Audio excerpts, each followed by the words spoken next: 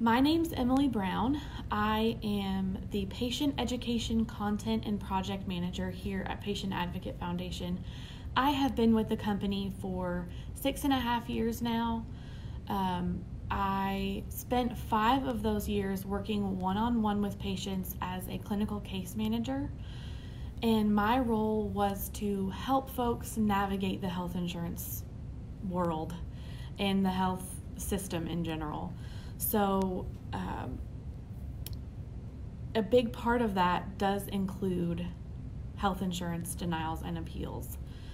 PAF is a 501c3 nonprofit organization, and we offer, like I mentioned, case management services as well as financial aid to Americans who have chronic and critical illnesses. And since we were founded in 1996, we have served over 1.3 million patients and helped them navigate the healthcare system.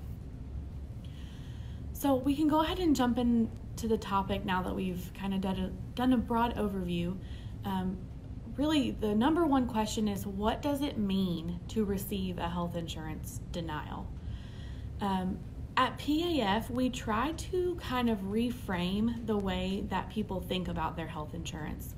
So try thinking of your health insurance more like a business deal where you and your insurance company have entered into a contract, and your plan language, meaning the actual benefits that you pay for and that your insurance company has said they will provide in the policy, that can almost be viewed as a contract between you and the insurance company.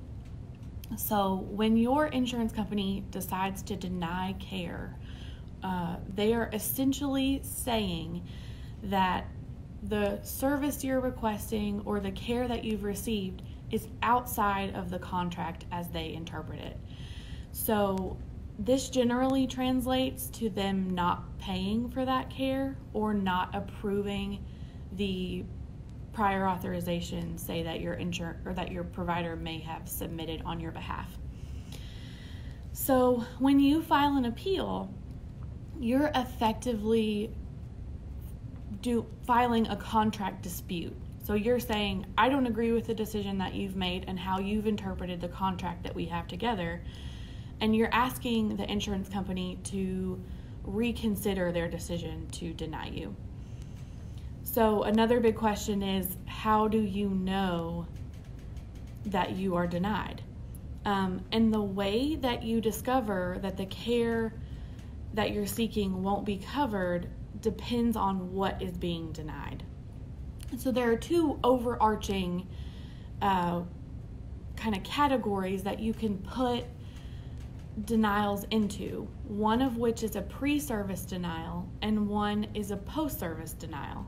So pretty self-explanatory if you think about it, but pre-service denials are going to be any pre-authorization denials that happen as a result of your provider's office submitting a pre-authorization and then your insurance company denying that authorization, saying we don't think that you need this care or that it's beneficial for you. And this can be for any kind of medication. It can be for testing, procedures, surgery, lab work, anything that your insurance company has said requires a prior authorization can also receive a denial. So post-service denials are going to be anything that is denied after the service is completed. So generally, medications are not post-service denials because typically you would not have received the medication prior to your insurance company paying for it. So if you have a pre-service denial, you should receive a written letter from your insurance company responding to that pre-authorization.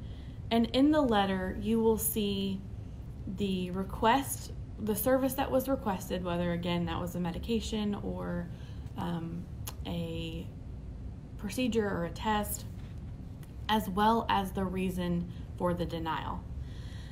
So in an ideal world, you would receive that letter before you found out any other way, whether that's standing in the line at the pharmacy where you learn that you have to pay full price because your insurance didn't pay, or whether you got a phone call from your provider's office because they found out first.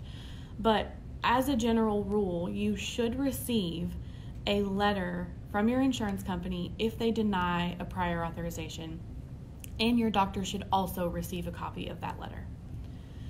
So if you have a post-service denial, you will see the denial reflected on your explanation of benefits, often called an EOB, which is generated after every healthcare interaction. So every time you go to the doctor, every time you get lab work, every time you have a procedure, that healthcare interaction will generate an explanation of benefits document. That document will reflect what the care that was given, the amount the insurance company paid or didn't pay, the amount you are responsible for, and it will also note if there are any denial reasons. So it'll note the codes explaining why, if there was a denial, why it was denied. And typically the EOBs are sent in the mail, or you can access them on your health insurance company's web portal or member portal if they have that available online. Whether or not the denial is pre-service or post-service, the documents should explain your appeal rights, how the process works, where the appeal should be sent once you're ready to file, and the timeline for submitting your appeal. So now you know you were denied. Now let's dive into why you were denied. So first, it's important to understand that there may be situations that feel like denials, but actually aren't. There may be situations where your insurance company isn't contributing towards the cost of your care, but it could be something as simple as an administrative issue. For example, you may receive a bill from your provider and it looks like your insurance company hasn't paid anything. But at that point, you can kind of find out pretty quickly. Maybe your doctor's office hasn't yet submitted the claim, or maybe your insurance company just hasn't paid it yet or processed it. So you may have already gotten a bill and it looks like you owe everything because there was no insurance payment, but really it just takes some time. Sometimes there's backlog or whatever reason it hasn't been paid at that time. Or there's a chance that when you're going to pick up your medication, your pharmacy may not have the most up-to-date information. So you may have switched plans and forgot to tell your pharmacy that you got new insurance. So every time you receive new insurance cards in the mail, just drop them off, or hand them to the pharmacist, hand them to your doctor's office, just to make sure that everyone has the most up-to-date information and you're not getting the extra hassle of feeling like you have a denial if you don't actually. Another chance could be that there might be typos. We're dealing with humans here, so lots of times errors can be made, typos can be made, so sometimes the documentation might not line up, they send the wrong records. It happens, we're human, things happen, so sometimes those things are definitely administrative issues that are a hassle, but can typically be easily fixed. Sometimes as well, it may feel like insurance isn't covering anything towards the cost of your care because you may owe a large amount. You could have a deductible, which again is the amount that you are required to pay before your insurance company starts to pay. You may have not reached your deductible yet. You get a large bill, you think that the insurance company hasn't covered anything or that they may have denied your care, when in fact you just have not met your deductible yet. So another instance might be if you have a high coinsurance, if you owe a lot towards the cost of a procedure or treatment or service. that's not a true denial, and neither is not meeting your deductible. So those instances cannot be appealed, and they're simply just part of the design of your plan. So going back to true denials, the why of your denial depends on what was denied.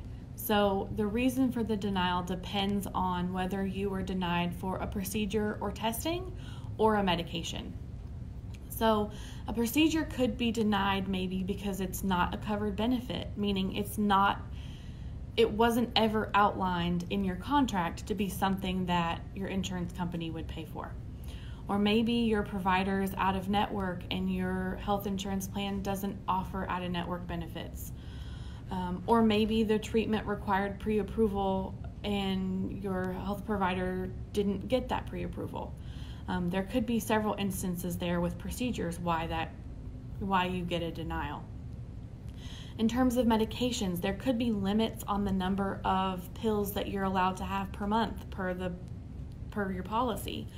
Or it could be a step therapy issue where you are required to try cheaper medications before your insurance company will pay for more expensive medications or specialty medications. Or maybe your plan only covers generic, so any of those brand name drugs aren't going to be paid for. Something else that may happen that would trigger a denial would be if a medication is off formulary. And that may be something that some of you folks may be seeing with the new GPANT drugs that they're coming out with that the FDA has just approved. Those are new to the market. So there's a chance that your health insurance company has not updated their formulary or their approved drug list to include those new drugs. So if your provider writes a prescription for those new drugs, you might get a denial simply because your health plan's drug list hasn't yet been approved or hasn't yet been updated, excuse me. So be on the lookout for that. If you do get denied for one of those medications, it might just be that your insurance company hasn't yet approved or updated that listing, and that could happen in a bit. So, all right, now we know what denials are, we know how to recognize them, and we know why they happen. So let's switch gears a little bit and talk about what actions you need to move forward with once you determine that you do have a true denial. So the first step is to investigate what exactly happened. As I mentioned earlier, sometimes a denial could be as simple as a misspelling. It could be a transposed ID number. Someone could have written your birthday down as 1987 instead of 1978. And what is being submitted doesn't match what your insurance company has on file for you. Therefore, it automatically triggers a denial. If you realize that the denial has to do with something that your doctor's office submitted, just kindly ask them to update the claim or the pre-authorization and resubmit. And typically that is handled much quicker. Any denial that comes from an administrative issue is handled much more easily and a lot faster. And typically that has to be done by your provider's office. And that can typically be paid quickly upon correct information being received by your insurance company. But if you do some digging and you find that you aren't sure why the denial happened, or you don't understand why the claim was denied, call your health plan and ask. And if you take anything from this presentation, this is what I want you to take. When you call your insurance company, take notes. It is imperative when you call your insurance company or even your doctor's office to discuss a denial that you write down who you spoke with, the date and time you spoke with them, a summary of the call, and any pertinent information that was given to you during the phone call. Patient Advocate Foundation has a handy communication log you can use when you're talking to your health insurance company or your provider's office, just to kind of keep track of things. And that's located on our website under the Migraine Matters section of our site. I have won appeals just by quoting back what a health insurance company representative misadvised. So it's important to make sure that you are really keeping track of what was told to you by the representatives at your insurance company. So after you figure out the reason for your denial, make sure you understand the process and the timeline for appealing. Again, this information should be on the denial letter or the explanation of benefits that you receive. And the timelines, just like the process overall, is plan specific. I have seen insurance companies give as little as 10 days to file an appeal, and I've also seen 2 years. So it is plan specific, so it's important to be cognizant of that. And again, that's on your explanation of benefits if it's a post-service denial, or on a denial letter that you'll receive if it's a pre-service denial. And it's also important to note that when you're calculating those dates, so the document you'll receive will say that you have to file the appeal within 180 days of receiving the denial letter. So it's important to note that when you're trying to calculate those dates, that you do not calculate that from the date you received the letter or the date of service if you've already received care. You need to calculate the date it's due based on the date of the letter or the date on the explanation of benefits. So whatever is written or typed on the document you receive about your denial is the date you need to calculate from. So next, you're going to want to join forces with your provider. And it's important that when you call them to kind of discuss more about what's going on, ask them to place your account on hold as long as they do the billing in-house, because you don't want to be paying for care that you don't truly owe for. So it's nice if they are able to put your account on hold and not move forward with any kind of collections or anything like that while you're going through the process of appeals, because it can sometimes be a long process. So it's nice if you're able to ask them if they can just hold your account while you're trying to sort things out with the insurance company. As well, a lot of offices will complete appeals on behalf of their patients. So you want to make sure that you double check with them and figure out, kind of coordinate who's going to be filing, who's sending what, because it can get confusing and duplicative if you and your provider's office are both sending information, and you don't want to have anything make your appeal more confusing. You want to make it as easy and as clear as possible when you're filing with your insurance company. If if your provider is not filing on your behalf, you still need to work with the office to get medical records, to get any kind of important documents like office visit notes, lab work, current testing, just so that you can send that with your appeal. And you should also request of your doctor that they send you or write for you, or ask nicely, a letter of medical necessity. And this is important because it gives your doctor or your provider the opportunity to say in his or her own words why they feel you need the medication or testing or procedure that they've prescribed. They're able to provide a history of your illness or of your migraine disease. They're able to list other diagnoses that you have that could matter in terms of your care path.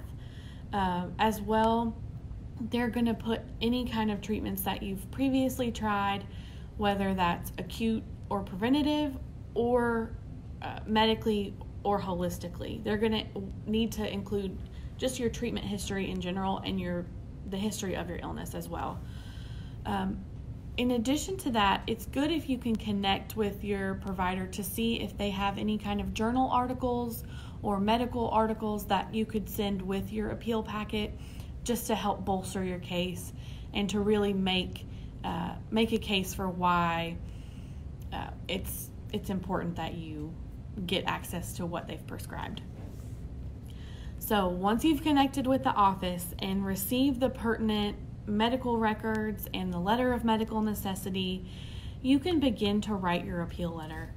And in the letter, there are several things that you want to make sure that you specifically spell out. You want to make sure that you include the patient's name and contact information if there's any questions. The policyholder name, if for instance the patient is not the policyholder. So if you're on your spouse's insurance, for example, their name needs to also be on the letter, as well as your policy number. You need to reference the date on the EOB or on the appeal letter, or the denial letter, excuse me. You need to give detailed information about what was denied and the stated reason that was given. You need to provide your doctor or provider's contact information and name. And then you need to go into the argument about why you feel the care is necessary and why it should be covered. So present your facts, state why you think the policy actually does cover the care that's been prescribed and denied. So think about that again as a contract. We're thinking about our insurance policy as a contract. So you can feel free to quote specific instances where you think, back up your case of why it should be approved. As well, you can insert quotes from your provider's letter of medical necessity, insert quotes from any medical articles or journal articles that support your case. And when you are closing out your letter, try to restate in a different way what you're asking for and what you want the insurance company to do. So whether that's overturning the denial or approving the prior authorization for medication, make sure there is no question about what you are asking the insurance company to do. And just another tip, it's so easy to get wrapped up in how upsetting it is to receive a denial from your insurance company. But again, just try to think of this situation as a business deal. It is not personal from your insurance company's perspective. It feels personal. It feels like they're out to get you or they're attacking you. But you will likely get better results if in your letter you remain factual and you try to keep emotion out as best as possible. I want to mention as well, when you're writing this letter, Patient Advocate Foundation has written sample appeal letters. We have some templates on our website. Again, that can be found on the Migraine Matters section of our PAF website. Those are listed there, and there is a pre-service denial appeal letter and a post-service denial. I think it's called a claim denial. It's the same thing. So those are there for you to review. There's also some documents about just tips for appealing, some of the things I've gone over today. So if you're in this situation, you can always refer to our website to get some of those good educational materials to help guide you in the process of filing your appeal.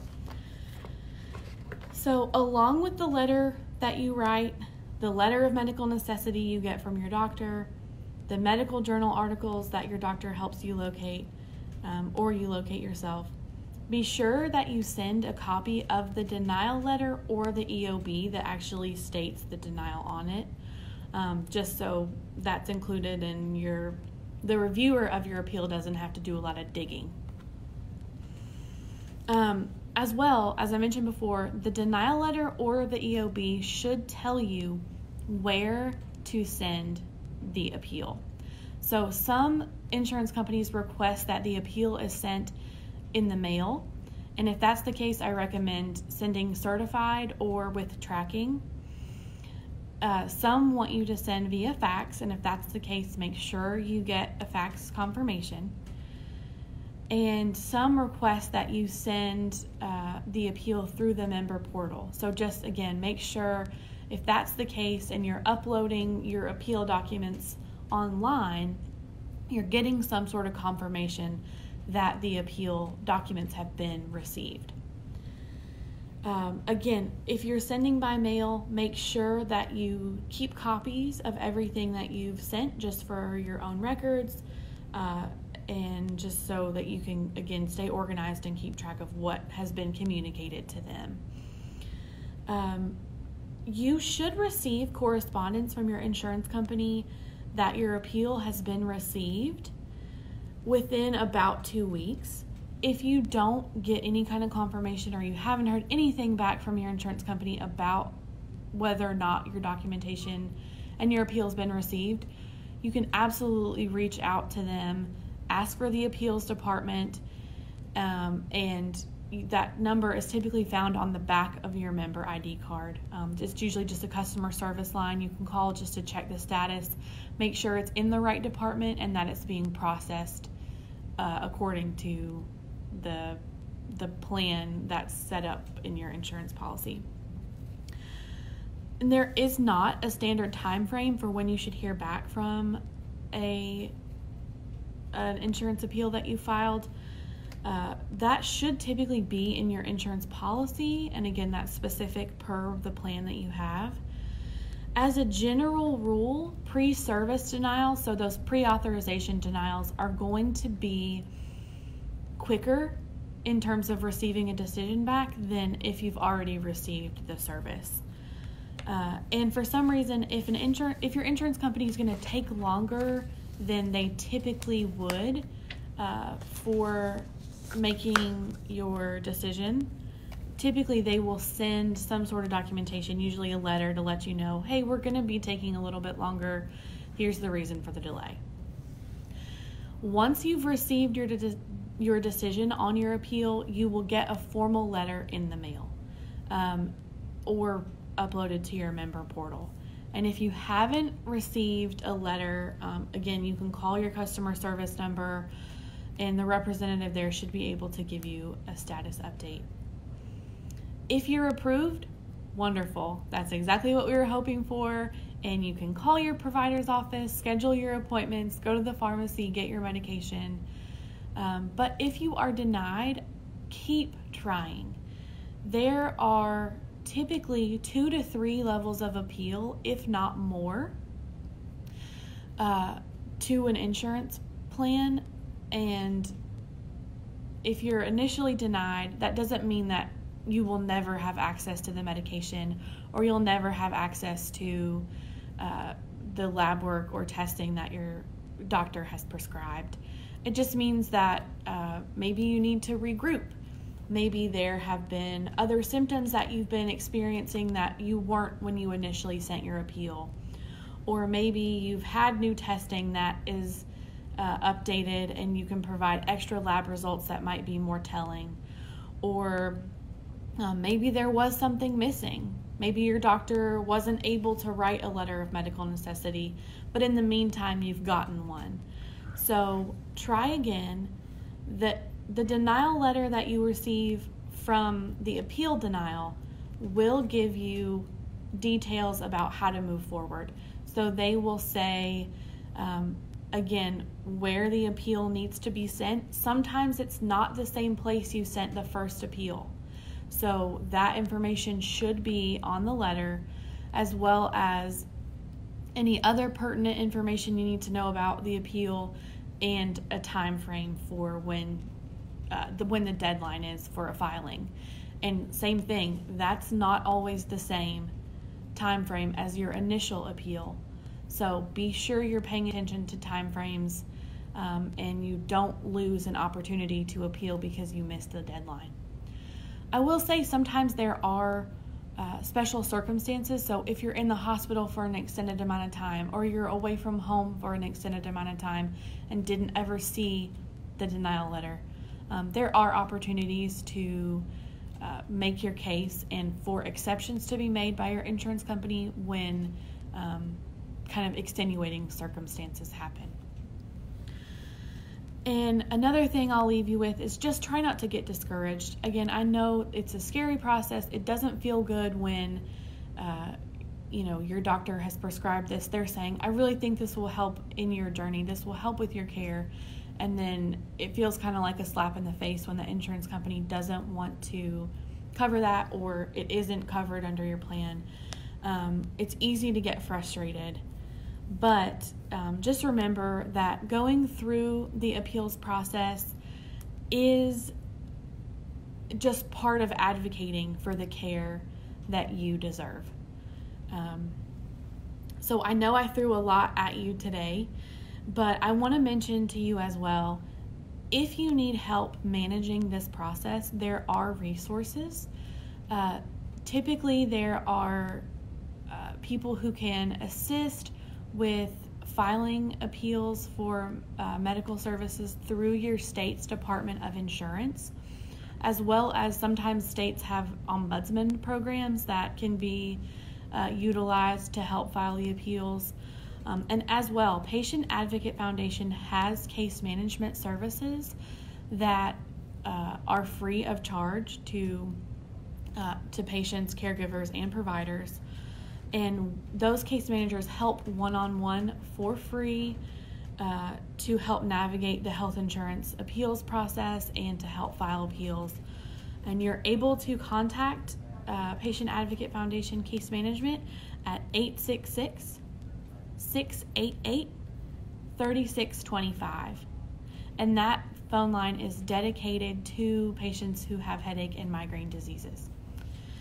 As well, you can visit migraine.pafcareline.org, and you can fill out a online request for help for services if you need help with an insurance denial.